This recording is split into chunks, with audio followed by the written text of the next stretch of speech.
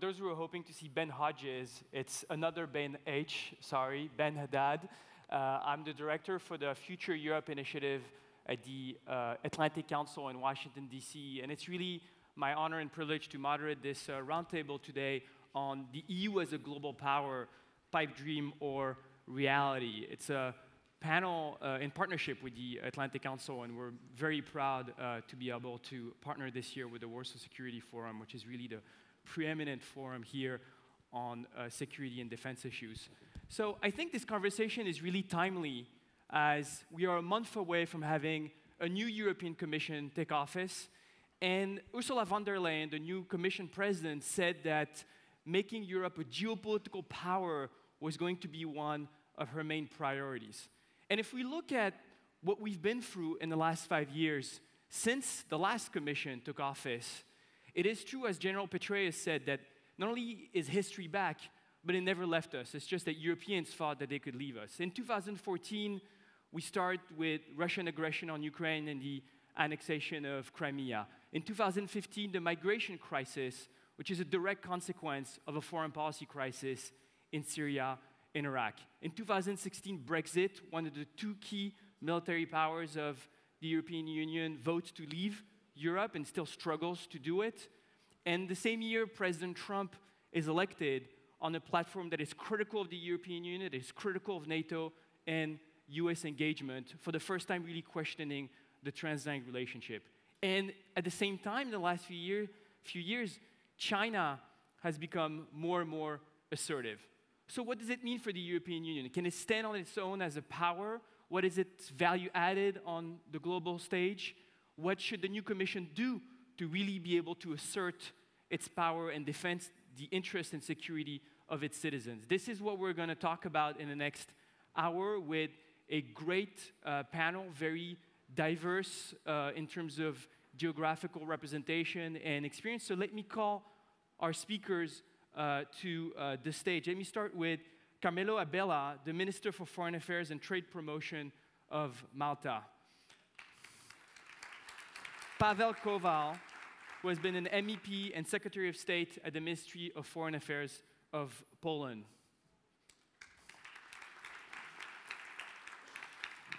Paweł Kowal, well, let me call the next ones. Jens Plötner, the Political Director for the Federal Foreign Office of Germany. František Ružička, the State Secretary at the Ministry of Foreign and European Affairs of Slovakia.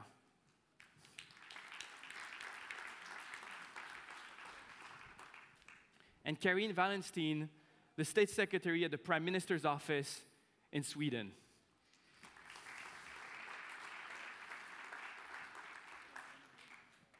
We have an hour, so I'm going to ask all of you to give your take on this issue and answer one of the questions. What should the next Commission do?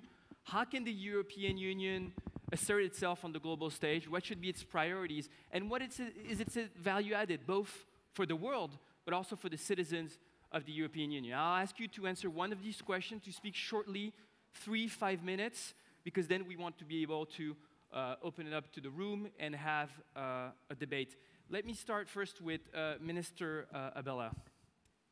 Well, thank you very much. It's always a pleasure to be here. It's my second time at the Warsaw Security Conference. Good to see you. I think that the main focus of not only the new Commission, but any Commission, and us politicians, are the people themselves. So I think that we need to focus on the future of our people. Of course, that will impact positively on the future of our nations and our union. So I think that the very fact that we are talking about the European Union, it's already positive in itself. So it's not a dream. We're talking about something that has been in existence for a number of years now. Everyone acknowledges that it was, and it is, a positive project that united Europe after the Second World War, and that was the start of the European Union that we know today. Yes, we have our challenges, and who doesn't have challenges? We heard General Petraeus talk about some challenges that the US is facing. So I think that the very fact that we are talking about the European Union itself, which is by far a very positive project in itself, it's not a dream, but it's reality. Now, whether we are or we can be more of a global actor, that is debatable. I think that the European Union can be more, let's say, especially in the region and in the neighborhood, can be more of a leader. And I think, and I aspire that that will happen soon. But we are leaders in other areas, for example, the social fabric that exists in Europe. I think it's second to none. So we are global leaders and global powers when it comes to certain and specific areas, such as the social fabric that exists in member states. We are leaders when it comes to standards and standardization of a number of areas. We are moral leaders when it comes to rights, like LGBTIQ rights and other rights. So I think we have to be a bit more specific what we understand by the European Union becoming a global leader. I believe that the European Union is already a global leader when it comes to a number of issues. My take on this will be that I want a European Union that is more also a political leader, not because we are not, but because we have the potential to be even more, especially in our neighborhood. Thank you very much. A standard leader, a norm leader, but not yet a political leader, if I understand you correctly. Paweł Kowal, do you want to... We can be more. That's we should be more and yeah. can be more. Paweł Kowal, do you want to react to this? Thank you. Thank you for invitation. And I'm a little bit more skeptic. I think that, of course, the EU was closest to be on the position of global leader, global power, but different question is a global actor. Global actor, it's of course, European Union, it's of course global actor every time, but the question is about position of global power. And I think that EU was closest to this position about 10, 11 years ago. It was the key moment. Today we have a few real problems. How to hold the position, global position as a power. The first one, I think, it's that EU, in my opinion, lost the interest of the external world. If you want to be global power, you should be more interested. You should have more interest on the situation in external world. The second problem is the problem of the military forces, European army. We should remember that practically in all post-war discussions about the future integration, the concept of European army was the one of most important after the Second World War. Today we have very big problem. Of course, we can use that concept of non-military power, but if you want to be a non-military power, we should strengthening more Atlantic links with US and NATO, etc., etc. Next problem is weakness of European leadership. Today we haven't, in fact, any person who can be European leader and effective leader in any country. 10 years ago, we had, for example, Angela Merkel. She had very strong position in German politics, and she can play a role of the European leader around the world. And of course, two main problems. US policy towards European Union, completely against post-war tradition to strengthening transatlantic links, and very aggressive policy of Russia against unity of European Union.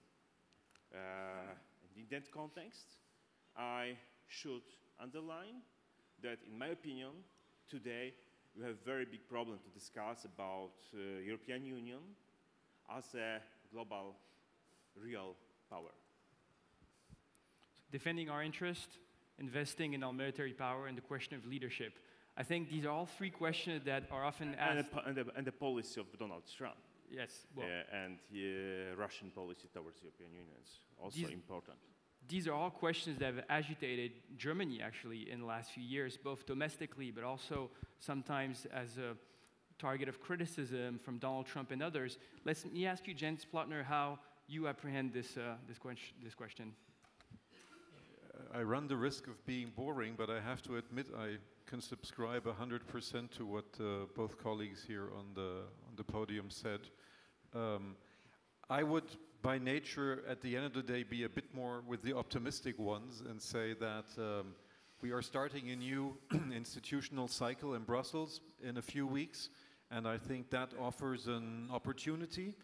I think Ursula von der Leyen has created a quite lisible new brand, saying that this is supposed to be a geopolitical commission, and I think that offers some opportunity. It doesn't seem to be only words. For the first time, we have a Directorate General for Defense and for Space Affairs, for space industry. So I see what you addressed, that we are lacking behind in Europe in our military integration, with the aim of this being the European pillar within NATO. That's the way we conceive it. I think there is an opportunity now for going ahead with that, better than ever before, with the president of the commission who was for long years defense minister, so she knows what she's talking about. If I can add one other dimension, which the minister touched upon, is I think Europe needs to re-establish a dialogue with the big powers. This is lacking now. We have a very good China strategy. We, I think, can be proud of that. This has to be filled with life now, so that's, I think, one of the tasks ahead of the new Commission. Secondly, even if it's difficult, we have to speak with Washington. There are many things, despite the disagreements we have, there are many things we see eye to eye on, and Washington is more, as General Petraeus reminded us, than the tweets. So there too, I think we need a very intensive dialogue between Brussels and the US, and I think the fact that Secretary Pompeo came to Brussels a few weeks ago to meet the new team, that's an extremely important and positive sign. And thirdly, and I know this might be controversial, but I think I'd never say it, I have to point this out nevertheless, we need to again have a dialogue between Brussels and Russia. Because, if we like it or not, there are some things where it is in our very own European interest to talk about with Russia. And let me say something uncontroversial as environmental issues.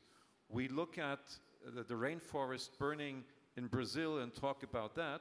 At approximately the same time, the forest was burning in Siberia, not less damaging for our global climate, and we hardly talked about that.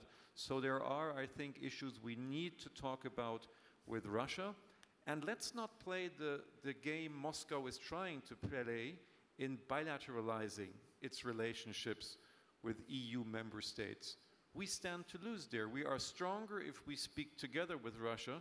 So I would advocate that this new European Commission should also, there where it suits our interests, re-establish a high-level dialogue with Russia. So a geopolitical commission that can lead the way for dialogue with great powers, China, the US, and Russia, at a time where, especially in Washington, all the talk is about great power competition. Let me turn to you, State Secretary Ružička, on this issue. I'd love for you to react to what we heard and have your view on this. Well, good afternoon, and thank you very much for the invitation for this conference. I think it's a very important forum, for us to discuss these things. And let me say that, of course, I would like to admit two things, that I still do believe in the European project and the European cooperation, because it's still, it's bringing a lot of the benefits for all the member states that are participating. The second, I don't believe and I don't think that it's the end of the transatlantic leadership in the global and world policies, and that's one of the pillars where we have to build on. And now the question is, of course, that is put here and asked here, where the European Union and Europe stands in the whole also in a transatlantic bond, but also in the global politics. You mentioned that we have a new commission. And really, we do have a very good new commission, and I think that I have to do the chapeau bowels, witnessing the whole Game of Thrones of looking for the 5 leaders, future leaders of the European Union. And I think that Ursula von der Leyen is a good leader. She really showed the determination, and it was not easy task to put all the pieces of puzzle together to create the commission that respects many balances, which is important for the European Union, because that's first key word for the European Union, it's the balance. And she created the political balance, she created the geographical balance, and she created also the gender balance in the Commission, which reflects really the priority and the values of the European Union. Without values, we are nobody. And without values, the European Union cannot be the leader in many of the politics and policies we have mentioned here. So we have to go back, to these basics and to say, okay, we are the standard setter in the values, and be it the human rights, etc. Now the 3 questions are, when you ask in economy, is Europe the global leader? And I think no one will say that no. The European Union is a global leader in the economy. Look at the GDP, look at the volume of trade, look at the volume of investments.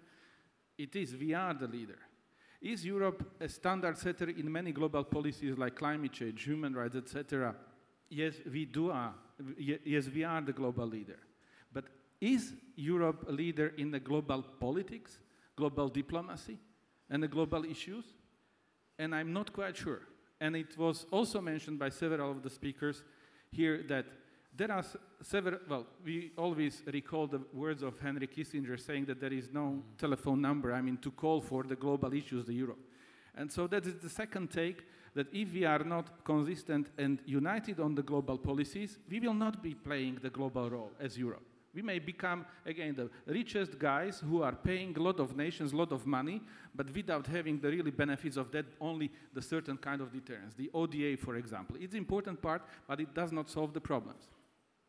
So the third thing that Europe has to do is, because the new Commission comes to the new era with the 2 things. The first, the new challenges and tasks, but the second is the old ones. We have migration, we have Brexit, we have the economic crisis from the past, because after the decades of the heydays and the 90s of the last century, when we were all looking at the new world that will be united, Europe prosperous, we are coming, with the many scares in the second decade of the 21st century. So that's the first, create the order at home, and the second, and I think Minister mentioned it, we even lost the leadership in our neighborhood policies. In the Western Balkans, in the Eastern Partnership, in the North Africa, and etc. We are not anymore there someone, who is really appealing. And if we don't do this right, then the European project will not be any more attractive as it is. So I think that this is a very important thing for the new Commission and for all of us to do for the future. Make our neighborhood great again. That's a great slogan that we should give to the new High Representative, Josep Borrell. And I think it is very important to talk about the neighborhood and how the EU should assert itself, especially when you see China and Russia coming in, and the Western Balkans, in Central Asia, or in Africa. Let me, to finish, turn to you, Secretary Wallensteen. We talked about values and interests. We talked about the EU being a standard setter, a norm setter, but not really a political power. What should the EU do, and what should be its value added on the global stage? Well, thank you very much, and thank you for being here. It's my first time, and I enjoyed very much so far. Let me also pick up on the question on the dialogues where the EU can participate, and what do we bring to those dialogues, because I think that's where our added value comes in. And this, in a couple of days, we will start seeing the Nobel Prizes come in, and in 2012 it was the EU who received the Nobel Peace Prize. And I'll read just what the Norwegian Nobel Committee said. It was given, EU was awarded for over 6 decades, contributed to the advancement of peace and reconciliation, democracy and human rights in Europe. So what they were really pointing to the stabilizing part that has been played by the EU. which has transformed Europe from a continent of war to a continent of peace. But the Norwegian Nobel Committee didn't stop there. They gave us more clues to the added value of the EU by naming EU's most important results, which is the successful struggle for peace and reconciliation and for democracy and human rights. So EU has really proved itself to be the global actor that stands up for core values such as rule of law, human rights, and gender equality. And we need to expand those values also to the global level, and I think that's what we bring to those dialogues. International law and the rules-based order, we see it being challenged, but EU can have the collective strength to remain firm in principle and to stand up against or in a situation of growing great power rivalry. However, we only have that strength if we stand united and if we act in concert and speak with one voice. And that obviously adds to the challenges and the undertakings that we need to do. But again, I think we've proven this. Take, for instance, the sanctions on Russia, where we stand united, and take the sanctions after the Salisbury attacks. Again, another sign of our strength. However, let me also underline that all of it is not just hard power or security policy. The EU can provide a role model to the world through how we provide more and decent jobs, how we provide safe and secure societies. We provide leadership on climate and on environment, on digitalization, on innovation. EU being the second largest economy in the world. So in summary, I think what we bring is our summary. In summary, we bring our history, our values, we bring our collective strength, and we can bring leadership on sustainable prosperity. Thank you very much. Collective strength and unity. This is, I think, a running theme. We've heard some optimism, some pessimism, some people insisting on values and interests, but I think clearly there's a common call for Europeans to stand together in great power competition and speak with one voice to defend their model and interest.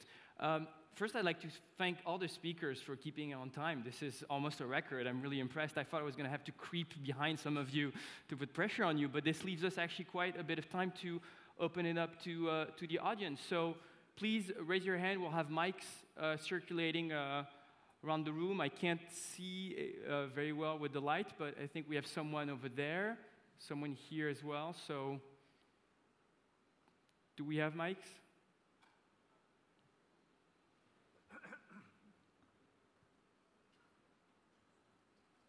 No? Okay, so I guess speak up. Yes, over there, the lady in blue. And then we have a lady in red.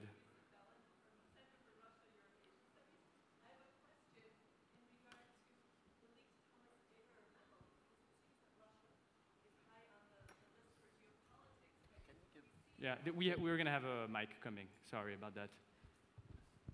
Micro.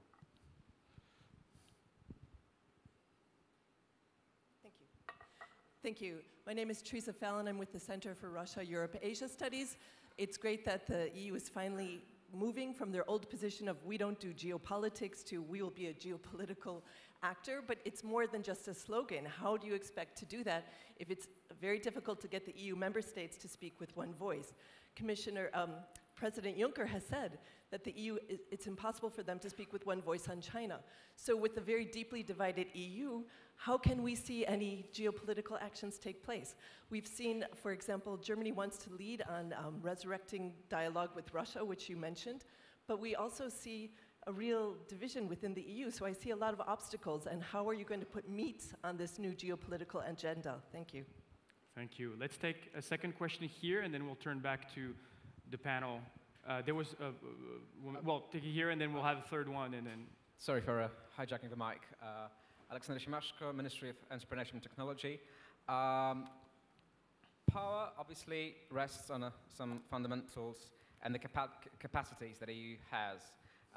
And EU used and still relies very much on its economic power, market power, trading power.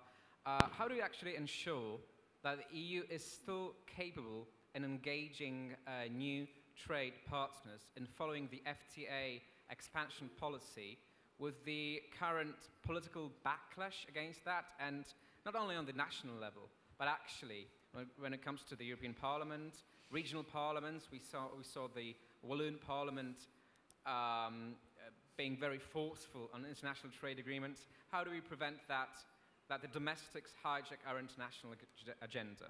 Mm-hmm. And then on the third row, still in the middle. Hello everyone, Lolita from North Macedonia, here with the New Security Leaders Program. Well, whether EU is a reality or a dream as a global power, I do believe that EU is a reality as a global power. I do believe that the EU is a successful story and is a role model, in particular for the Western Balkans region. But I have one question to the guests, to the speakers. So, whether EU is a dream or reality for the Western Balkans region, is a EU a dream or reality for our countries to become an EU membership? What is the EU perspective of our countries regarding your experience and opinion? Thank you. Okay. Thank you. Well, these are actually three very complementary and interesting questions. So I'm going to turn to the panel. You can pick whichever you want. Internal divisions, and how can we carry our weight on the international stage, on Russia, on China, when we're so divided? How can we continue to be a trade global power when there's such a domestic backlash in our democracies against free trade?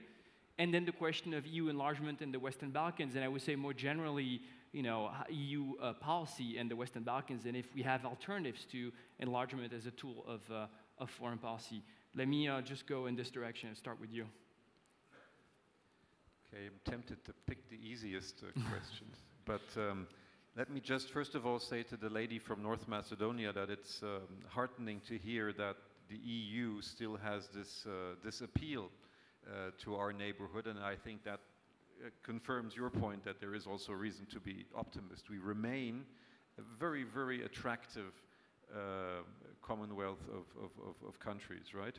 And to answer your question, I would say yes. From our point of view, from the German point of view, there is the perspective of EU membership for your country, as well as for Albania. These are the two countries we are going to discuss in a few weeks. The German Parliament has just passed a vote clearly stating that, and we feel that experience has shown whenever we turn our back to wow, that's a fitting theme for this conference, right? So where was I? Whenever we turn our backs on the Western Balkans, problems rise, and we're called back into action in a situation which becomes more difficult. So that is why we feel there is no alternative but the membership perspective. But I think the slowly emerging French ideas on maybe having a fresh look on how we organize this accession process, how we follow closer, how we monitor better, how we reward progress while in the accession process. These are quite interesting ideas we are willing to have a close look at. What we do not want, to say this up front, is that we end up with a kind of a two-tier membership. That should not be the result, but that's not the way I understand it. So I would say yes, a clear yes to your question, and the others I leave to my fellow speakers. So you're optimistic that the EU Council will open accession talks in 2 weeks to North Macedonia and Albania? We would welcome it, but I understand there are still some important partners who have question marks. Today we have a Dutch-German Council of Ministers. This will be one of the issues, and with our friends in France, of course, we are in close touch. We hope that at the end of the day, the strong interest in stability which this perspective gives will prevail, and we hope that the Council will take such a decision. Thank you. Minister Abela. Thank you. I will briefly try to answer or give my thoughts on the three questions. When it comes to speaking with one voice or the geopolitical aspect of the European Union, first of all, I think that the strength of the European Union is in its member states. And this can open a debate on the future of the European Union. What kind of Europe or union we want to have, whether it is a federalist, whether it is what we have today, and how the institutions should work within the European Union, especially if there is enlargement with more member states who, thank God, aspire to join the European Union, irrespective of what we say about the European Union.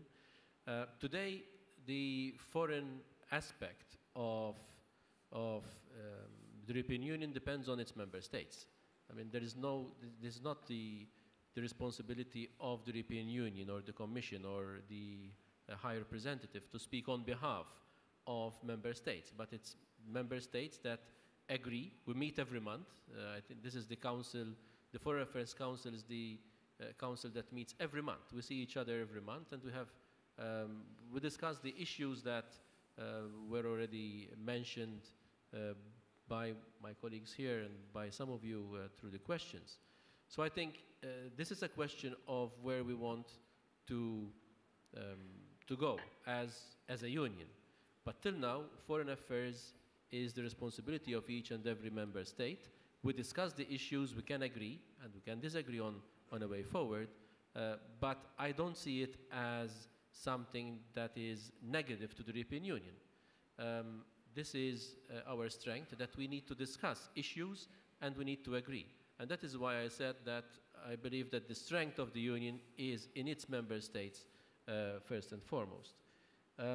When it comes to new trade partners, if I understood correctly the question, at least from my point, I think that we are managing as a union to have new trade deals with different countries in different regions. As a matter of fact, we do support as a country these kind of trade agreements that the EU is negotiating on behalf of member states. We do ratify them. I don't see, at least till now, I'm not seeing any issues. We might have some issues with some countries, not because of trade issues, maybe because of other issues, but I'm not seeing that we have an issue in agreeing and signing and ratifying trade deals with other countries. Finally, when it comes to the Western Balkans, I can speak for my country's position. We do support the Western Balkans to join the European Union. It has to be merit-based. It has to be, of course, there should be the changes, the necessary reforms from each and every aspiring country to join the European Union. When it comes to the Western Balkans and their aspiration to join the European Union, we are all for, depending on the reforms, depending on the fact that the challenges need to be overcome. But I say that even the European Union now has a test. I think, especially when it comes to North Macedonia, to be more specific, we used to ask the government of that country to settle the issue of the name. Now this is settled. So I think this is now a credibility test also for the European Union, and hopefully all member states will agree that the first step of North Macedonia now to be considered as an acceding country should be voted in favorably. Yeah, thank you. I do think it's a very important thing to underline after all the bad news that we usually like to talk about. When there are good news, like the Prespa agreement between Greece and North Macedonia, the EU should encourage it and build on the momentum, the positive momentum in the region. Secretary of State Wallensteen. Thank you. On the issue of EU unity, I would just like to point to sort of one paradoxical fact, and it's that in Brexit, the other EU countries have remained very, very united. So that has actually sort of closed the group. However, I'd like to direct my attention to the issue of trade, because I do believe that there is a backlash to trade in very many countries around the world. And I think we need to really understand why is that. I come from a country where My prime minister is a welder by profession. He is a trade union man. He's probably one of the most free trade positive people you can find. And why is a worker from Sweden so positive about free trade? Well, it's because if we have a system, and I think again this is one of the areas where Europe can really bring something to the global arena, where you have a system where a change in production or a change in what we export or the fact that your factory closes doesn't mean that my future is lost. It doesn't mean that I lack an income, that I lack a health insurance, that I lack the possibility to pay for university for my children. If I don't lose all those things, but I know that someone will be there to support me to find a different kind of job and have some training and reschooling, then I can feel safe with free trade. So I think really addressing free trade is, in many countries, is also about addressing the systems that we have in our countries that give the possibility to for many workers, for many employees to feel that they are safe even when there is competition from other countries. That competition is good for us. It's good for our countries, and it's good for our enterprises. Thank you very much, Secretary of State Ružička. Thank you. I think that nobody in this room will be surprised when I say that for Slovakia, the enlargement, especially enlargement of Western Balkans, is something that we are not going to blink on. And something that we think that without having the all, and I repeat all with capital letters, Western Balkan countries in the European Union, the whole and free, as it was few decades said, is not going to be completed. We need the Western Balkans, and I think that we can afford enlarging European Union by the Western Balkans. I can even answer to many questions that I'm getting from my colleagues who are saying, well, but do you realize that when the 6 countries are coming to the European Union, that we have to change the institutional arrangements, that we have to think about the budget, that Slovakia may become a net payer? And our answer is yes, we do realize that, because for us the strategical, political and security benefit of having the Western Balkans in the European Union is more than a short-term gain in having still be privileged of getting the funds. It is not about this perspective, it is maybe about the perspective in 7 years. The second, the trade. There are some good successes. I mean, the European Union had achieved in the last years, I mean, in concluding the trade agreements, but one thing I would like, really, I mean, that has to be discussed more broadly is Africa. I think that the Africa is the key partner for the European Union in many aspects, including the trade. And we should be much more brave. I don't know, it's very strange to hear it from the country in Central Slovakia, who has, Central Europe, who has like five missions in Africa. But the thing is that by addressing the trade and economic cooperation with Africa, we can address a lot of issues that are on our table today, including the security, peace issues, and migration as well. So because it's the transitory countries and the countries of origin. And the last one, the unity. I spent 6 years in New York, and you know what, the painful things which I was witnessing was that how weak we were in delivering the key messages in the General Assembly. That how we were not able to reach the consensus on that. And I'm not going to go very far. I just like to ask the 2 questions, or put on the table 2 questions which are, to me, crucial for Europe to be more visible and stronger global partner. And the first, we have to find out the answer. It's the first is the common foreign and security policy, QMV decisions. I will be killed by the half of my ministry, and part of the people are here also, and I say that let's talk about it. Because if we set up the rules, rights, and then conditions, etc., we can move a little bit. I know I'm not saying it will be tomorrow, but this is the first key issue. And the second key issue are the military capacities of the European Union, and how to make it complementary and how to make it work with the NATO capacities. Because we have PESCO, we have EDF, etc., but technologically we are lacking behind, for example, the United States in the military. So the thing is that if we find the answer to these 2 questions in the security and cooperation, then we can make a very huge step in the directions of becoming a more visible and stronger political leader, and have more unity in the global issues. And obviously, this is going to be one of the big priorities of the new Commission with the implementation of PESCO, the European Defence Fund, all the things that have been launched by the Juncker Commission. Paweł Kowal.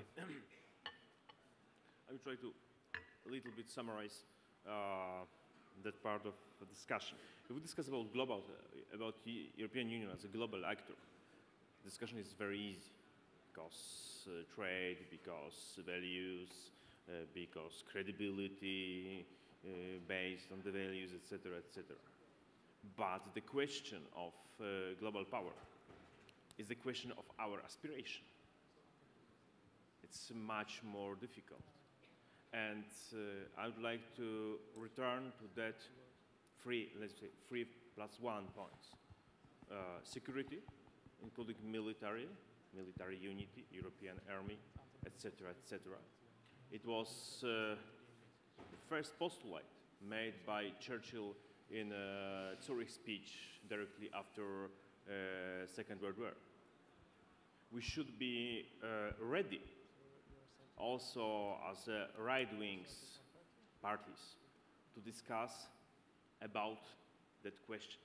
Second one, common foreign policy.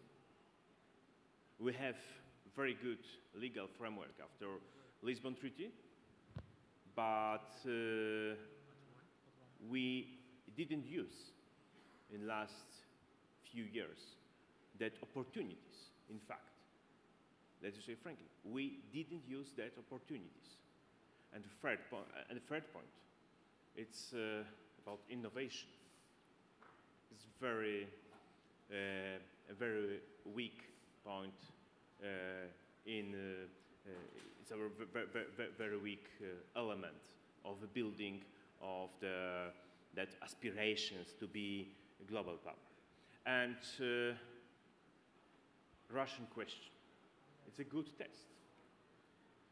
For us, as Poles, it's good if European Commission have effective policy towards Russia. It should be. Because for us, it's a very difficult problem.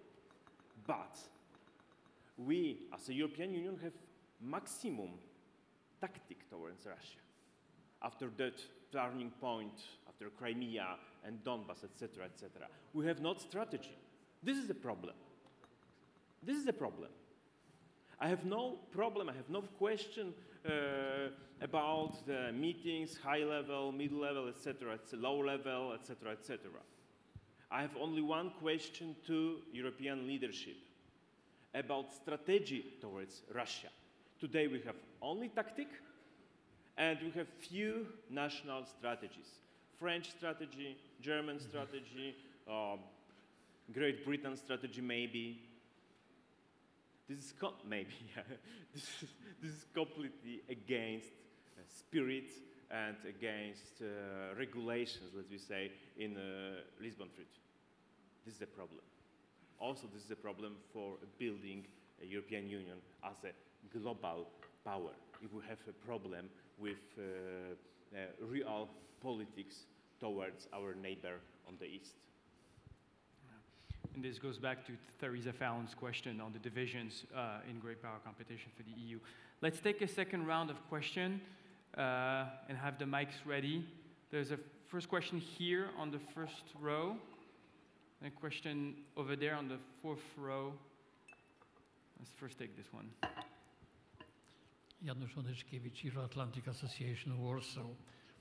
Frederick the Great allegedly said that diplomacy without military capacity is like music without instruments. So I would like to return to the problem of European security policy.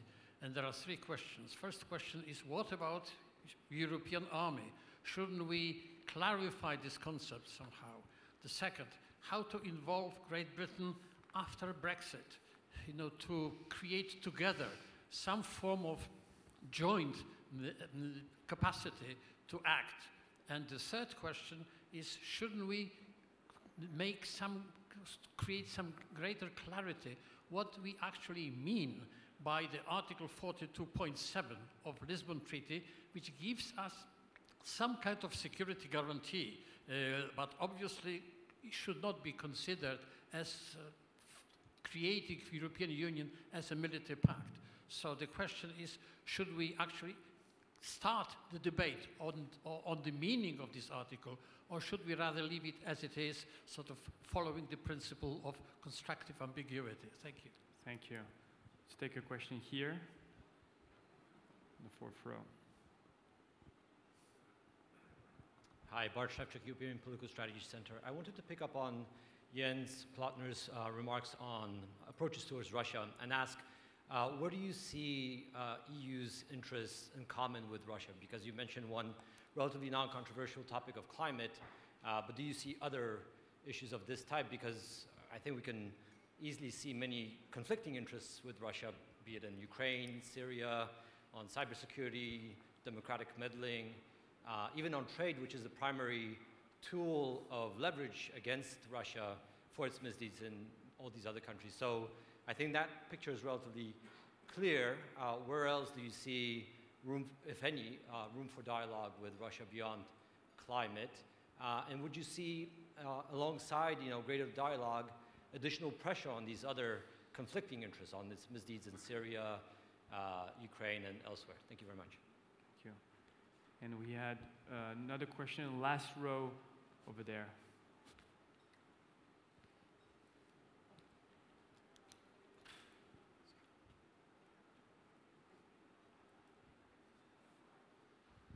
Hello, my name is Jan Omikos. I'm the director of the Research Institute for European and American Studies based in Athens, Greece.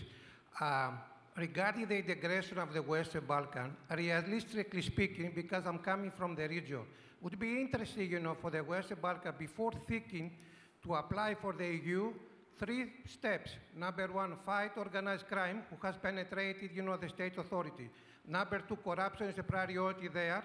And number 3, they have to follow the democratic principle. If we don't do that realistically, discussion could be long and long. But this is something that we face every day. Thank you. Thank you. And let's just take a last question here in the row of the middle. And then we'll go back to the speakers. Thank you. I'm Colonel Petkiewicz, Director of NATO Energy Security Center of Excellence. And there was a name of pipe in the name and the question about Russia. I want to return to the European Union energy policy and specifically Nord Stream 2. Do you think we are ready for Nord Stream 2 now, which is inevitably coming? Or the national interests again will leave somebody behind, like maybe Ukraine, which is not a European Union member, but aspiring country. So are we ready for Nord Stream 2 and the Russian gas again flowing big quantities to Europe? All right. Thank you very much. 4 other topics to address. The question of military policy with, I think, the issue of Brexit that is so fundamental, capacities and the meaning of the Lisbon Treaty, our common interest with Russia, the question of enlargement policy, and you mentioned the French proposals for reforms, so maybe we can go more in depth about this, and then the question of the energy union with a focus on Nord Stream 2. So let me turn again to our panel, starting with you, Jens. Okay, so on dialogue with Russia. Let me a little bit elaborate on that. In the last commission, we agreed after the invasion of Crimea and the occupation of eastern Ukraine on the 5 Mogherini principles. And I think they are a good foundation, and this is something which is important for EU consensus. What we have not done in the last years is to, based on these principles, develop a policy, develop an active foreign policy strategy. The principles have not been operationalized. And I think this is a problem because this leads to a speechlessness which is detrimental to our own interests. So that's my first point. We need to actually, based on the principles we do not want to change, develop a foreign policy strategy towards Russia. My second point is the one I already mentioned. We shouldn't play the game of Moscow in bilateralizing our relationships. We should act as a bloc. And that, especially for our smaller and more vulnerable partners and friends in the EU, I think is especially important. My third point is that if we have a common EU strategy and policy and an EU dialogue, this also, I think, gives also the bigger countries a direction in their Russia policy. And I think if we don't have this dialogue between Brussels and Russia, a high-level dialogue, then you will see member states developing their own dialogue. Recently, there was a 2+2 French-Russian dialogue, and I foresee that this will, not be the only example if we don't do it from Brussels. And my third point is that I think there are enough topics. So I mentioned environment, you asked for others. I would say regulatory standards. It's in our interest that Russia adopts our regulatory standards and not the Chinese. So if that is our broad interest, then following that, there are a number of policy fields we need to talk about with Russia, and that brings us to trade. In trade, I think it's our interest that if we modernize Russian economy in order to be sustainable and environmentally friendly, who should do it? We or the Chinese? I think it's our interest that European companies from across the board do this. And my last argument is that it has always been our utmost concern in Berlin that we stay together on the essential questions of EU sanctions towards Russia. And all of us who have been sitting in the Foreign Affairs Council know that with every semester expiring, it's getting more and more difficult to maintain our unity. And I think it is of utmost importance to keep this unity. So I think it will be easier to keep the unity if at the same time we can say, this is not preventing us from talking to Russia where it's our interest. Quite the contrary. It's the two sides of the same coin I see. Very briefly, because I don't want to monopolize on Nord Stream 2, because some say that concerns Germany, I hasten to add, this is a misperception. I mean, there are half a dozen of companies across Europe who are engaged in this, and the economic part of German companies is the smallest. But I don't want to dodge the question. I think Nord Stream 2 will come. And I think we have obtained ample guarantees on which we will insist from the Russian government that this will not be detrimental to the transit through Ukraine. We will not let this happen. And the paradox is that if I look at the newest study of natural gas consumption in Europe, at the end of the day, we will need both. We will need the transit through Ukraine, we will need Nord Stream 1 and 2, and Turk Stream anyway will mainly cater to Turkey and to the immediate vicinity there. So even from a purely economic point of view, there is necessity. The argument that Nord Stream 2 is politically bad because it's putting us in dependency from Russia, which we sometimes hear from our good friends in Washington, is not logical, because at the same time they insist that the transit of Russian gas through Ukraine should continue. But if a Russian gas molecule is politically such a weapon, then whether it comes through Nord Stream 2 or through the transit in eastern Ukraine is really the same. So I think we have to keep cold head on this. Nord Stream 2 will come, and it is of utmost importance to us that this is not detrimental to Ukraine and that it does not divide Europe. Thank you. So my country is not a military power, that's for sure. But I will say a couple of words on security, because security is not only related to the military. And I think it's fair to say that there in the EU exists a lot of cooperation when it comes to security, especially sharing of information and intelligence. Is it enough? I think in today's world it's never enough. and we need to enhance our cooperation when it comes to the sharing of information. The question that the gentleman on the front row made when it comes to the UK, when Brexit happens, is very important, I think, and we should continue to work with the United Kingdom when it comes to security even more. Security concerns, terrorism, no borders, and I think likewise should be our action. So it's not a question of being in or out of the European Union or in Europe or elsewhere. I think in today's world we need to work together irrespective whether we are in Europe, in the European Union or elsewhere. So I think yes, we need to work with the United Kingdom because the United Kingdom is leaving the European Union but is not leaving Europe. Then there is the NATO cooperation. Now, not all member states, including my country, we are not NATO members, but I attend meetings where we also have the Secretary General of NATO present, and I can see that there is a lot of cooperation between NATO and the European Union, and we have nothing against that, unless there is respect for those member states that are members in the European Union but not members in NATO. But we are all for further cooperation when it comes to EU and NATO. There was a comment on the Western Balkans. I think we should also discuss maybe the cost of not having the Western Balkans, who are part and parcel of Europe, geographically speaking, but not members of the European Union. I think the cost of not having these countries joining the European Union can be much bigger if we do not accept that their aspiration to join the European Union will materialize. Two final things, one on energy security.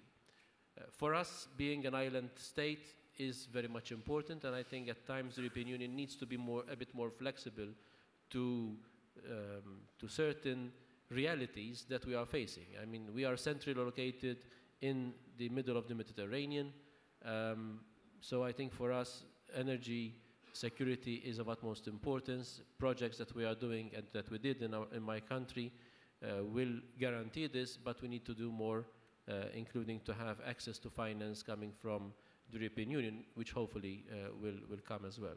And one final word on trade, and I definitely agree with what was said when it comes to Africa.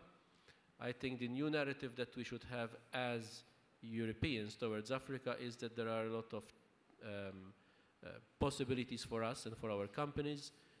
If others are there, why we as Europeans are not there?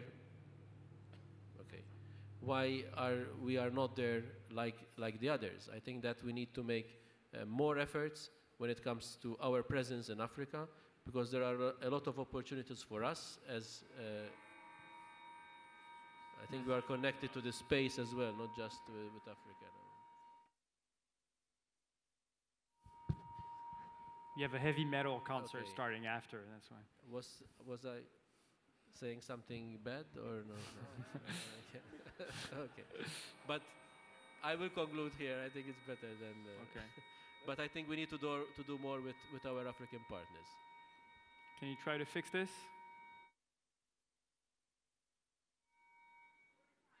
Okay. Secretary of Wallensteen, does your mic work? Let's see how this works, All right. yes.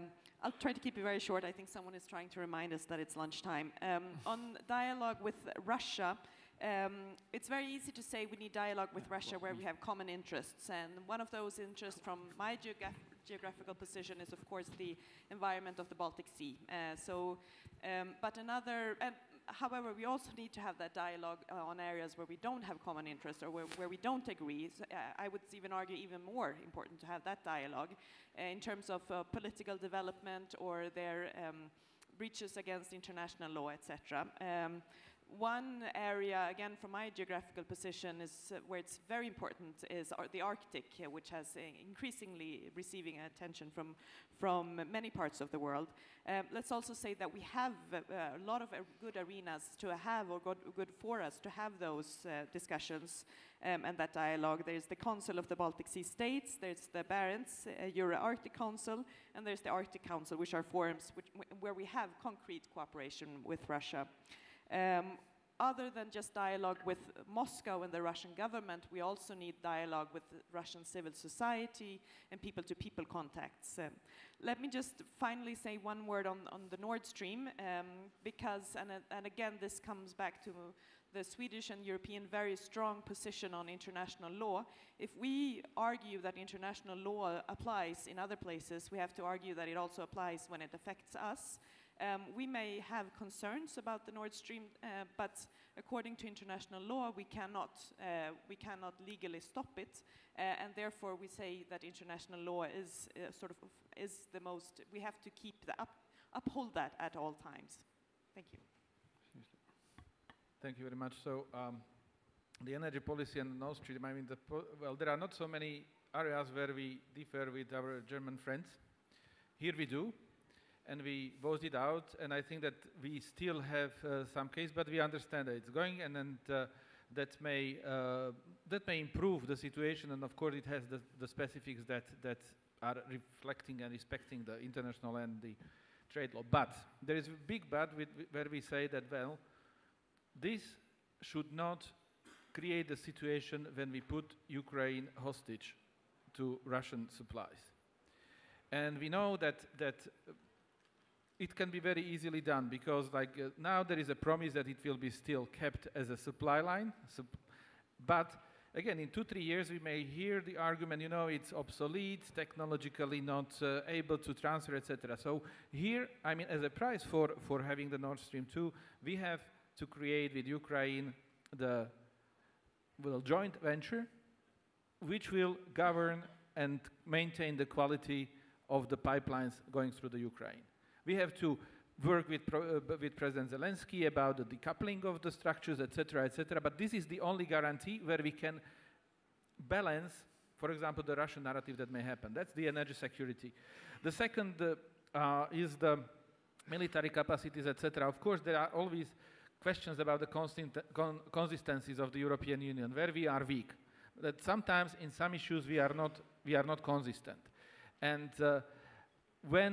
of course, when we look at the military capacity or the army units or the joint army of the European Union, we have to look at the picture that there are some countries who are not the NATO members, some countries would like to maintain the neutrality.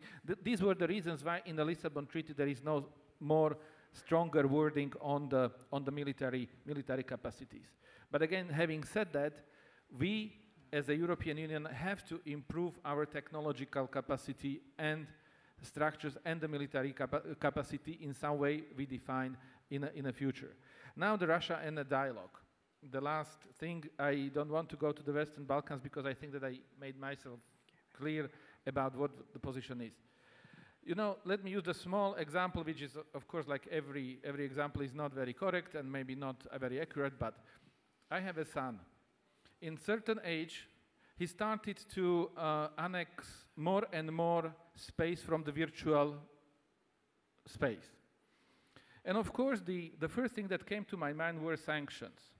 So I tried to limit his time, I tried to limit his access, etc., etc. And it brought some successes. My energy bill was lower, and of course, there was less noise, etc. But it did not solve the problem. And if we would like to solve the problem, we have to balance the two things. The punitive thing, but also the dialogue. Because otherwise, with only one side of the coin, we will not be able to get Russia on board on the issues where we have to be in dialogue with them, and that which was climate and the others, which is not tackled well these days. Thank you. All right. So, I'm Paweł, ready to let resign. me give you a very quick last word to wrap up the I session. understand your situation, Chair, and I understand the situation of organizers. Only one sentence. We should reopen discussion. In future, we should reopen discussion about common European security. Thank you very much. Join me in thanking our panelists today.